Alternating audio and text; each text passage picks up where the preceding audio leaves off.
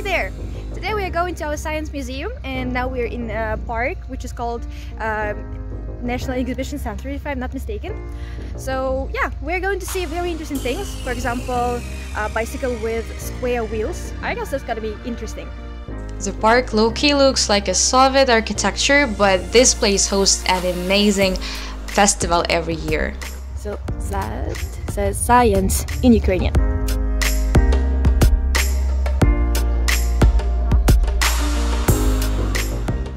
If you thought that a bicycle can only have round wheels, you're wrong, because it can have square wheels, as you can see, and I must say that felt weird.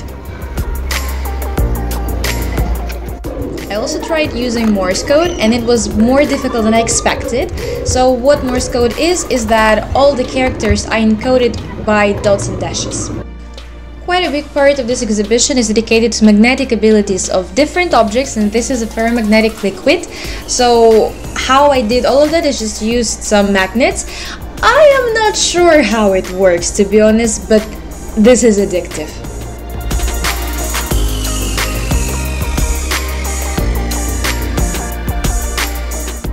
This exhibit demonstrates how the magnetic poles of our planet work. As you can see, I just took some metal details, dropped them, and they got magnified.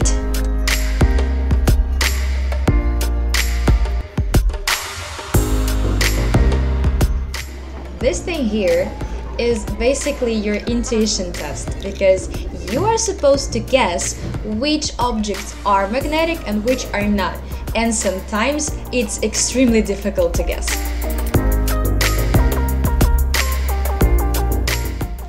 After that, they will take you to the molecular level, and I've never seen a molecule myself, because, well, that's impossible, but they show you how those molecules work together, what they look like, and how they form different materials.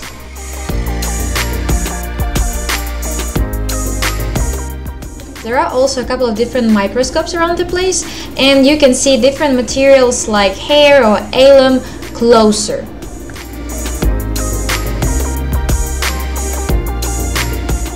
And that's my personal favorite, because I really like anatomy, and this thing can show you body on different levels after different injuries. And this one is a pure magic, because as you can see, the right part is lower than the left part, but it keeps going back. I'm not sure if you can tell, but I was terrified that I would fall, but I didn't. That's witchcraft. And this exhibit combines our knowledge about gravity and thickness of different materials, because you can see that they fall down with different speed, which is influenced by their thickness. And I can say that the last one, it's kind of satisfying. And the last exhibit for today is supposed to teach you about landscapes, and that's especially good for kids, but to me it was just a very nice way to remember my childhood and play with some sand again.